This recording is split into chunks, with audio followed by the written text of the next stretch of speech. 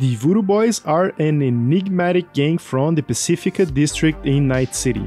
They have a dark reputation for their incredible net running skills and mystical voodoo flavor. It is believed that all Voodoo Boys have pure Haitian blood on their veins. They are exclusive, secretive, and distrustful of outsiders. On the deep dive demo of 2019, we had a glimpse of how hard it is to gain their trust. They are so exclusive that their estimate member count is somewhere between 50 and 250.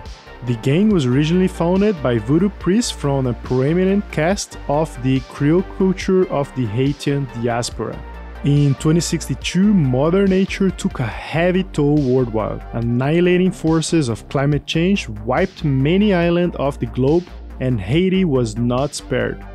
The gang then became the zealots and guardians of the Haitian refugee nation in Night City. Almost all Voodoo Boys are net runners, therefore cooling suits and state-of-the-art neural interfaces are common elements of each member outfit.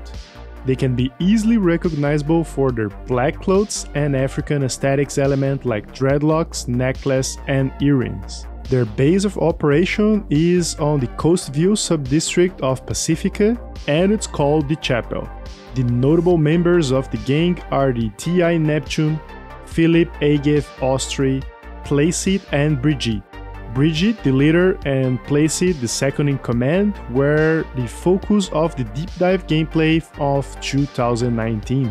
Their philosophy and structure is based in uncovering the secrets of the old net. They secretly probe the black wall in hope of making contact with rogue intelligence systems that live beyond the barrier. If you have no idea what that all means, I will do a video explaining the old net and everything related in the near future. But for now, in a nutshell, the black wall is a virtual wall that is said to keep free AIs from breaking through into the rest of the virtual world, possibly causing the end of the world along with Skynet, anyone?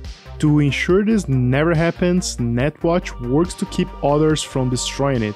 However, the Voodoo Boys believe the free AIs will help them conquer the virtual world and thus look for ways to destroy the black wall. We know that this will be a part of the plot somehow in Cyberpunk 2077, but I wonder how big that part will play. We know that this story of the game is not about saving the world though, so maybe this will not be very explored. The main source of income for the Voodoo Boys involve hacking of databanks and accounts and probably selling them for the biggest bidder. They also hire themselves out as mercenary net runners for private contractors who are interested in hit-and-run net running operations. In the next episode, we will have a deeper look into the unstable gang of the Maelstroms. To make sure you don't miss that, go subscribe to the channel right now and activate the notification bell as well. I hope you do it so I can see you next time.